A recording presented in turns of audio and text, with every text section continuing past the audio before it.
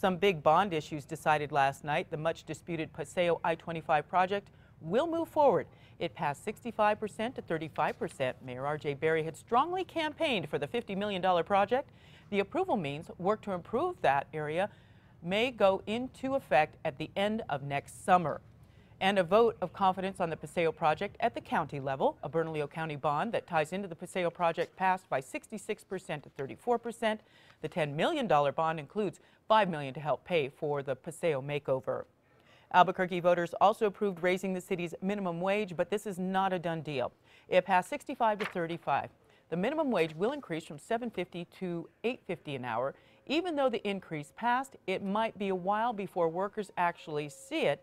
Opponents have already threatened to sue, and the city council could actually overrule the vote at a later date.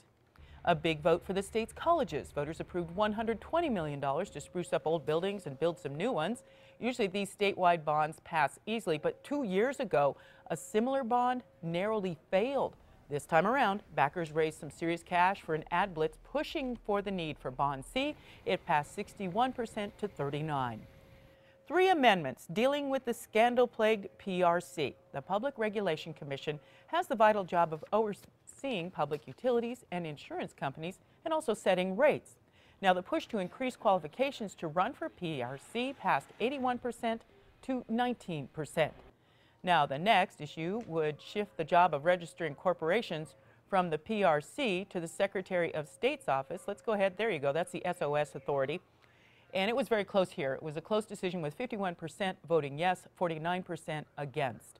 The last one dealing with the PRC was a big one and equally close. Now this one would create a new state agency to oversee the insurance industry, stripping the PRC of that duty. Again close, 51% approved, 49% against.